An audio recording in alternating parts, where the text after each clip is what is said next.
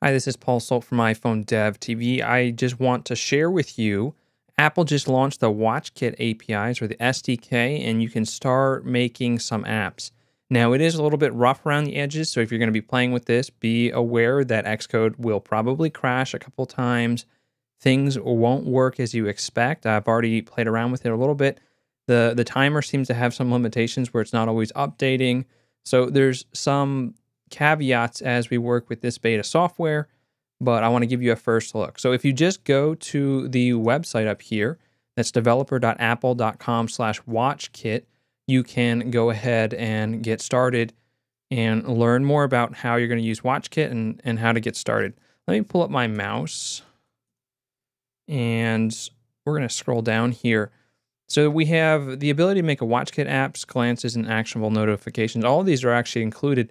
And this is contrary to what I think developers were saying was going to happen. They weren't sure that this feature was going to be included, but it is.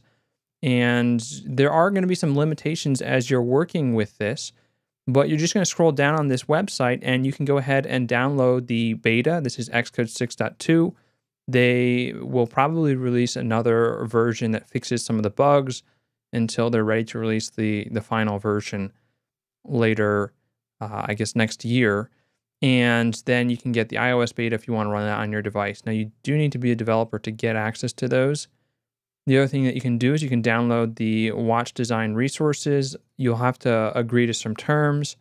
You can't use the font that Apple includes for anything except a WatchKit app. So that's something that you don't want to tread on and do the wrong thing. And then we had the watch human interface guidelines, which are going to tell you how to design your app. The other two good things that you will want to read through are the WatchKit programming guide and the framework reference.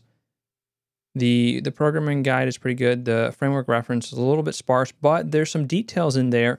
If you're going to work with the timer, that's a UI element in the WatchKit, there are some things that are only in the reference that you're going to need to take a look at.